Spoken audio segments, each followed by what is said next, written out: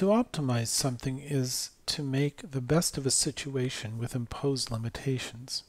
Usually, it is between two or more variables that share some relationship. A rectangle might have a perimeter equal to P equals 2L plus 2W and an area equal to L times W, where L is length and W is width. Find the area, keeping the perimeter constant. Now, in ordinary optimization questions, you're never asked a question in that straightforward a manner. Usually it's in the form of a story problem, such as a person buys 100 meters of fence. What is the largest amount of land to be fenced in with that much fence? Notice, these are the same kind of question.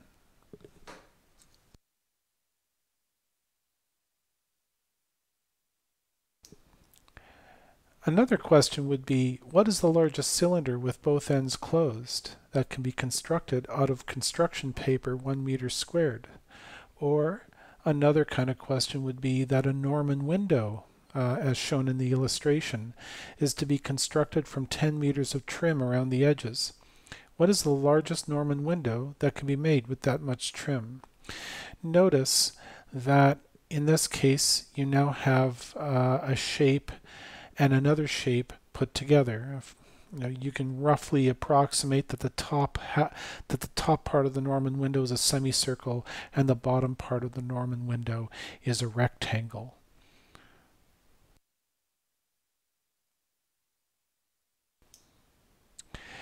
So here we have a situation where two numbers add up to 25. The sum of these two numbers is 15. Find these two numbers. Now, if you work these out, I'm sure you can work this out with grade 10 math. This is really not an optimization problem per se, but you're just trying to find the exact value of two numbers, and notice that they share a relationship in two ways. That makes it possible for you to construct two equations, each containing a and b. Because you have two equations and two unknowns, it's still possible to solve. Whereas if it was one equation and one unknown, of course it would be impossible to solve. But the fact that you have two equations means you can solve for one in terms of the other and then substitute into the second equation, which is what I'm doing here. I'm saying that a equals 25 minus b, and so I just distribute that into the area formula, a times b. And then I notice I have a quadratic to solve. So now I work out that quadratic. And we divide the whole thing by 2a.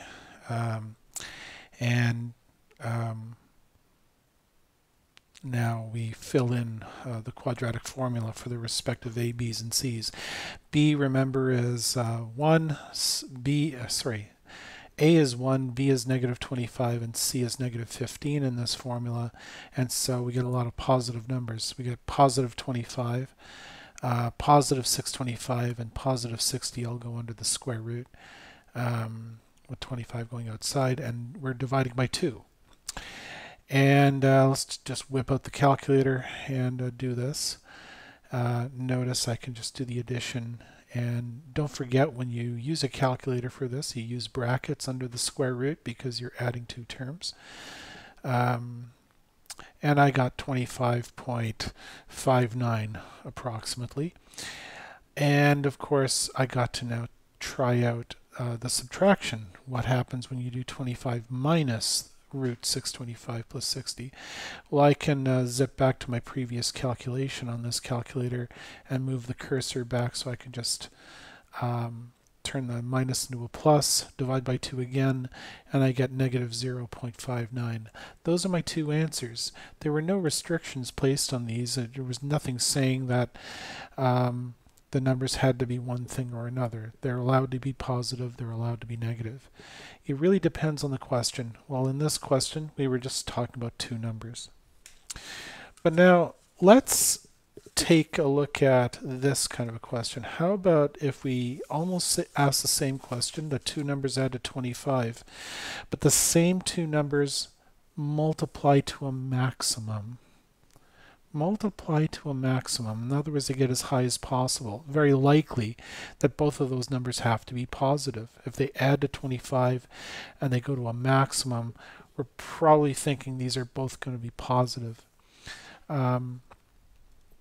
So let's find these two numbers.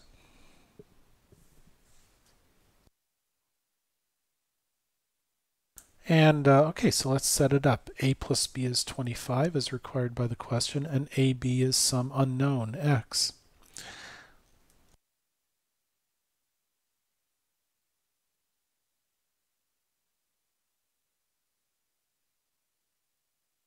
We now have two equations and two unknowns, and one of them we can easily solve for one in terms of the other, and then rewrite ab with our new formula for b.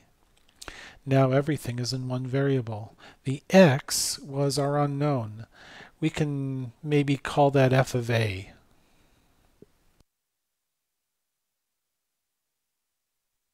So we can now set up f of a as being equal to a times 25 minus a, or if you like 25a minus a squared, using the distributive property. And when we take its derivative, by the power rule, it becomes 25 minus 2a. That's f prime a. Well, if we're going to think about the maximum, f prime of a is going to be 0. So that means that 25 minus 2a must equal 0.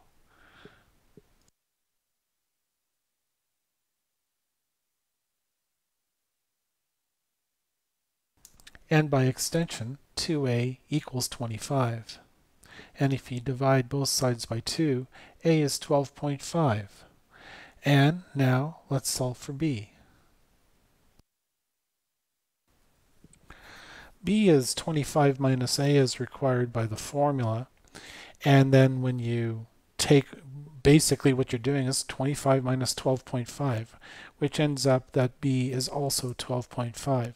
This is quite common when we come across a situation where we want to maximize two variables that quite often they're equal.